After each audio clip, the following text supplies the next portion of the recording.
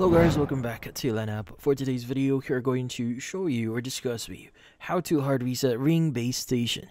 So if you're interested, let's start tutorial. So if you're having problems with your Ring, here in this case there is some way here that you could basically reset it.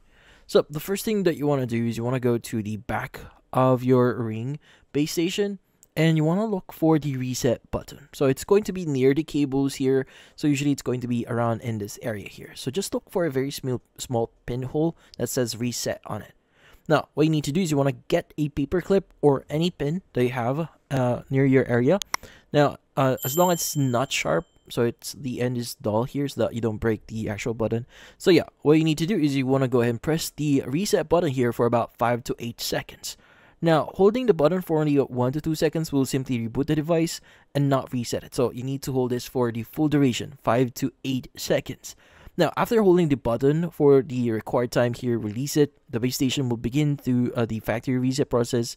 And in this case, once the reset is complete, you can go ahead and just power your device back on, reconnect it to your device, and you should be good. And that's about it.